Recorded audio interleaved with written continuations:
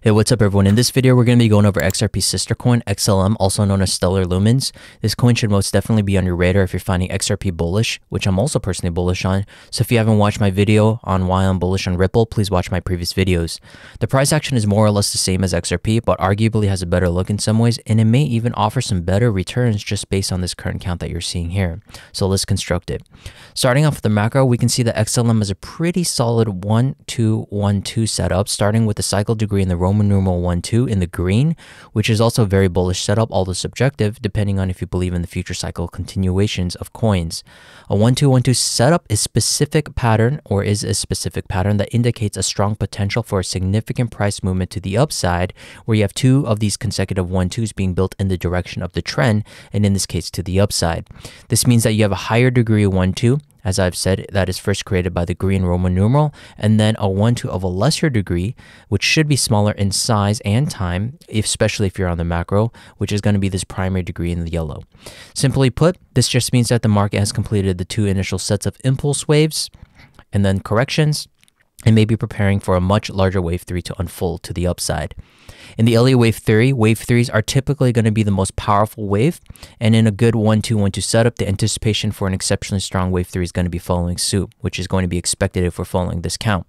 The setup is highly valued by Elliott Wave traders because it can offer significant trading opportunities if correctly identified, and we have a pretty good setup so far, especially here on the macro. They're usually a little bit more accurate on the micro time frames. Now, the 2018 bear market up to the year 2020 gave us a wave correction for a wave 2 where it retraced a portion of the previous impulse wave 1 and is considered the pullback of the initial wave. So this wave 2 will take the form of a corrective pattern such as a zigzag. So we're talking about wave 2s here, which is going to be denoted as a simple zigzag pattern or a simple ABC pattern, which is the most common type of pattern for a wave 2.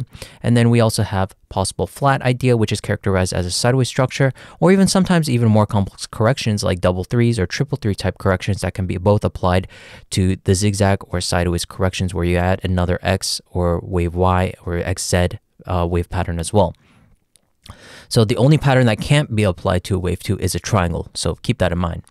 In this case, for our cycle 1-2, the first cycle degree 1-2 in the green, we have completed a double corrective zigzag known as a double zigzag, denoted as a WXY pattern. So we also have the second 1-2 of the primary degree in the yellow, that is going to be completed as a triple zigzag, which is also constructed in similar fashion to the upside, which is going to be 5 waves going into that primary wave 1.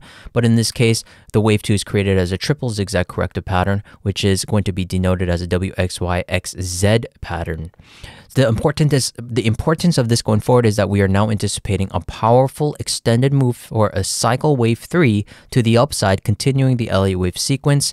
And the risk management approach is pretty simple, as the Elliott Wave Theory provides us with clear invalidation levels. All you have to do is use the termination of wave 2s as a point for setting potential stop loss to manage risk, as a move beyond the origin of wave 1 would invalidate the wave count entirely. Now, I mentioned that this overall 1-2-1-2 setup does have a good look. It does create some skepticism, however, in terms of the actual targets, because it's very highly ambitious. So what we can do to help mitigate us being potential bag holders, we work on the potential or possible drawback that it may be too ambitious and create alternative scenarios. And the alternative scenario would be a triangle that is similarly being built like XRP's triangle. So let's take a look at the triangle idea. Now, what's interesting is that if you take a read into the actual Elliott Wave principle, the 1-2-1-2 idea is often confused with triangles. But what's great about a triangle is that you have all of the necessary, when you have all the necessary subwaves created, it provides us with an end target or end goal. That's the most important thing. And in this case, if we are positioned within a wave 4, especially with the wave E that is now completed, if you're positioned within a wave 4 or wave B, the end result is going to be right around $5 to $10 per XLM, which is similar to XRP's target as well. So with this triangle idea, you're not only mitigating the ambitious targets of the first 1-2-1-2 setup, but it still gives you highly conservative targets or returns to the upside, where we have an end result and we may not be potential bag holders if we're still continuing to anticipate possible wave 3 to the upside. So if we're going to take a lesson or two from previous bear markets where nothing goes up forever, this may be a pretty good target zone for how this may be continuing its move to the upside. Not only that, but also completing its entire move to the upside, where we have a possible potential reversal to happen back to the downside. downside. So that is one thing to keep in mind, and that's why this triangle idea may be a better suit or better fitting suit for this possible move to the upside. That gives us the end result of that possible $5 to $10 range.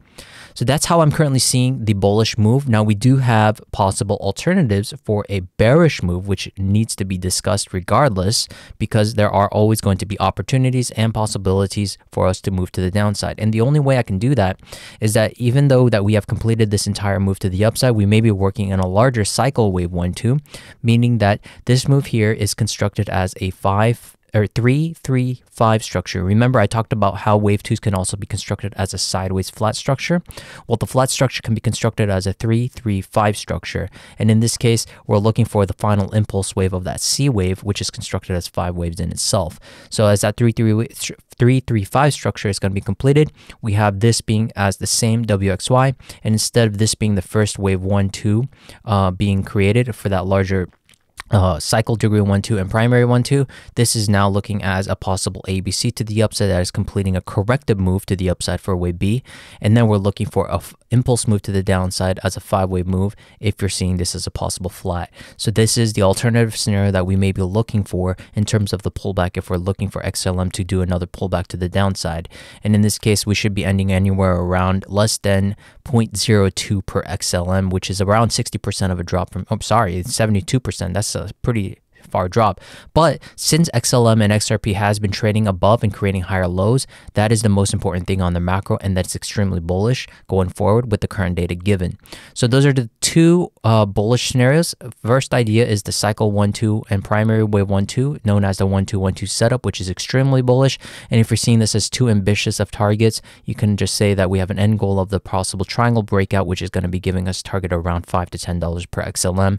And then if you're bearish and you're seeing the crypto markets to go down entirely altogether, then you're looking at a 70% drawdown to finally complete this possible ABC, where we may be working in a larger 1-2 cycle degree. So hopefully that was helpful. I'm still bullish on XLM, let alone XRP. I believe these two coins are going to work both in tandem. Usually they work pretty much in tandem with each other in terms of the price action. So hopefully that was helpful. This may be another opportunity to build upon your portfolio if you're finding XRP bullish. I'm just trying to give out everyone as much information as I can just based on the charts. The charts do the speaking for me, not the actual news, but the news for XRP has given us some fairly good amount of confidence that this is going to be moving to more bullish territory to the upside because the SEC case has ended.